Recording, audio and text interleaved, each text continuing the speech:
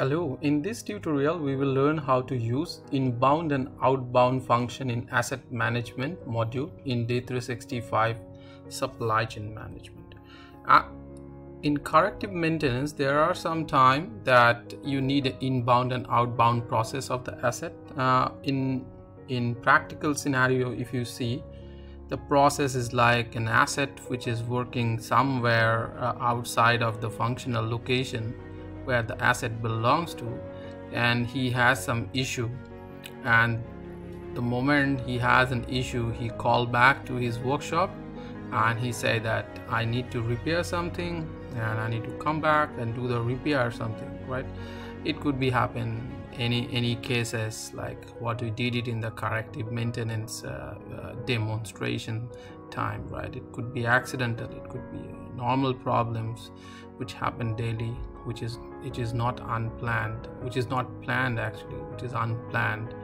Some accidental issues happen, some other things could be happen, some hazard things happen, then the asset got some issues. So here is our story today. There is a Komatsu drum truck which is working in the mining site 100 km far from Norilsk in northern Siberia. Dump truck driver feel he has some issue in the hydraulic due to the cold season in the Arctic region. Driver called the Norilsk workshop where the asset belongs to about the problem and book a mechanical appointment for 10th of May 2020. So this is the process which we are going to do actually. While they are in the call, we're gonna create an request and we'll define whatever the faults he is facing, what is the time he is gonna come down actually, is there any downtime needed or anything like that. Then we will have an asset to be arrival in the place, and once the asset arrived in the place, we will make a gate entry for the assets. Then we'll check the asset physically, and if there is an issue, we will convert the asset the maintenance request to a work order. After that, we're going to estimate the work order, anything we need to have that or not depending on the problems or anything, and then we'll check our stock, do we have in the stock or not, and based on that we're going to commit to the customer when we can deliver these assets after reconditioning the things, right?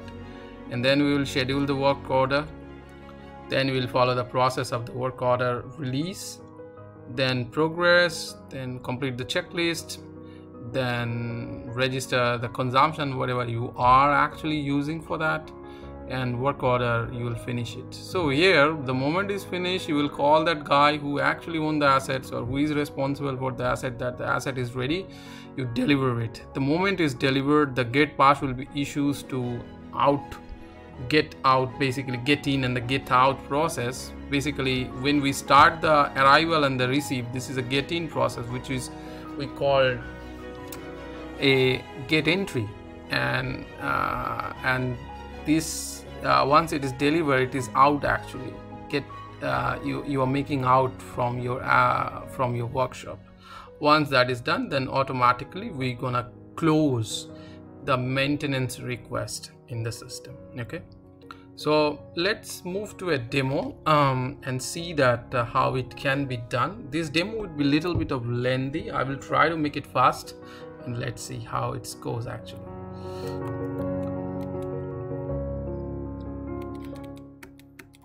So back to Starware. Before I go, there are some setup needed on the license configuration side. You guys needs to know that in the current situation, we basically go to the license, take the system in the maintenance mode, and from here we gonna put the inbound enable, okay, to doing that process to be enabled in the system. And once it is enabled, under the asset maintenance, under the setup, under the maintenance request, I created couple of new status that is called inbound, and which is inbound, okay, and there is an outbound. I make it outbound. This process is outbound. Okay, so this is how we're gonna use it. So let's see our asset first. Where is our asset? So assets start with the dump truck. The dump truck, this is the dump truck Komatsu. This is the model, this is the detail and all these things. Okay, right. So what we're gonna do, actually we're gonna first create a maintenance request as per the flow, and the guy he gonna call to the workshop and tell his problem actually.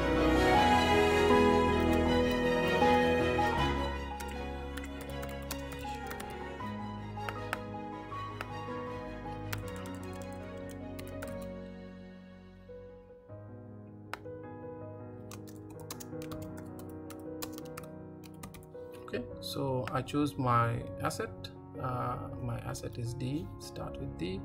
This is the dump truck, and I will tell the fault. I haven't created that exactly the issue. I say equipment jam. It is a mechanical area and it is fault type. You can choose if you have it's creating issues or something. So this node is that dump truck facing some issue of hide jam. Okay, make it okay. Let's create that. So our things got created, which is new, and then the asset has arrived. Before an asset arrived, somebody has to go and verify the asset. We say verify, and then we're gonna put it. What is that? It is basically a repairing, and I say this is right, and this is say mechanical problem, and we save that data, and then we change the status here. We say inbound, and I say when I receive that inbound is at 10 a.m.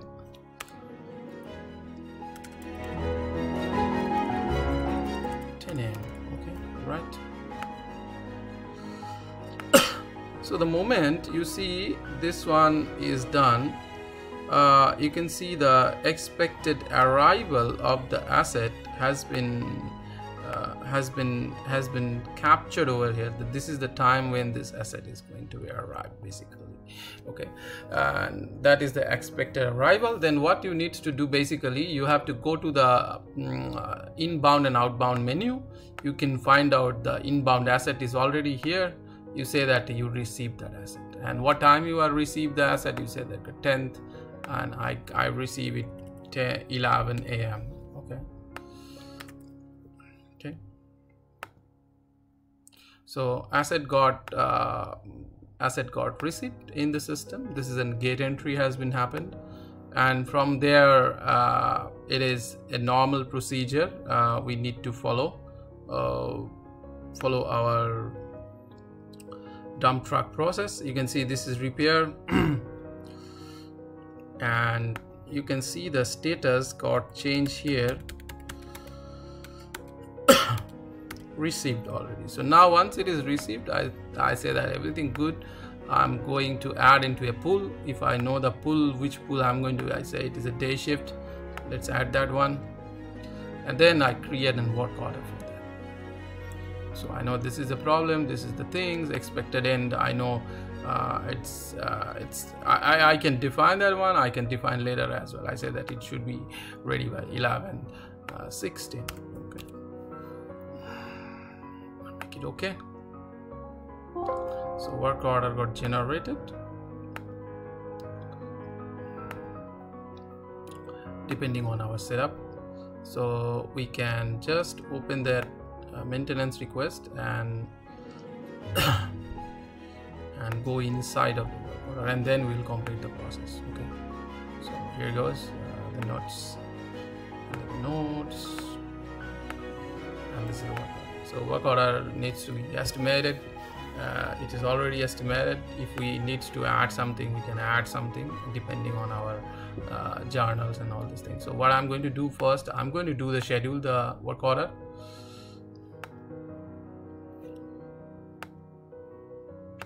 Let me do this one very quick, so at least we can finish this one very quickly. Scheduling from the batch. So it is got scheduled. So let's see whom it has been allocated. It's allocated someone else here. And then what I'm going to do, actually, once it is done, I'm going to release that work order in the floor for the processing the things. Okay. And sorry, I need to just dispatch that one basically. Dispatch to me. And I say schedule start from 10th, early morning in the 7 a.m. Okay. Okay. Because my setup is dispatch and all these things are there, so that's why. So now I'm going to put it in progress. I say it is started in progress on 10th morning, 7 a.m.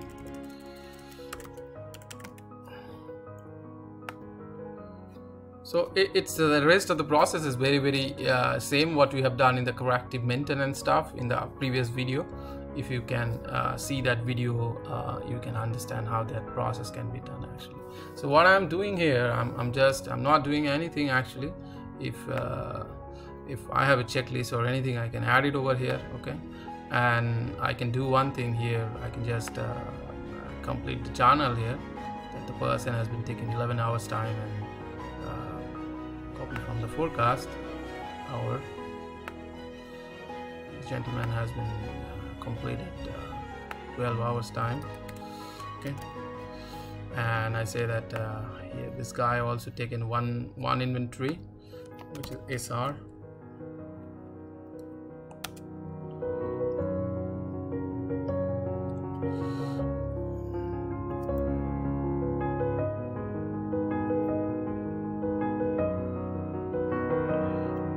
Sorry, this should be SR. I said that I taken an item actually, coolant, and I said this is the one, whatever the price, let it be there, and good.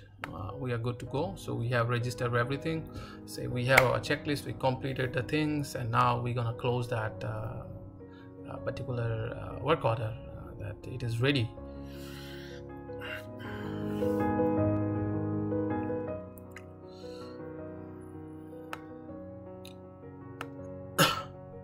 Completed. So it's got completed on 11:03 p.m.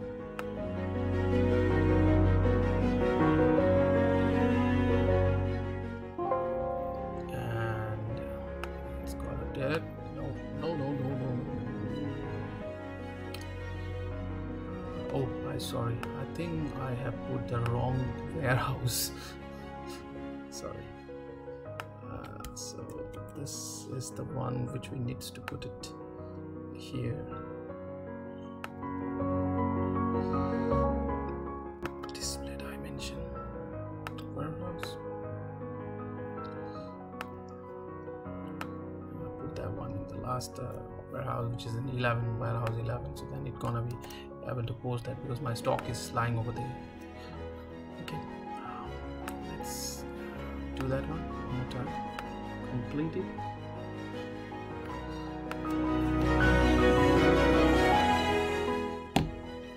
And say this is completed.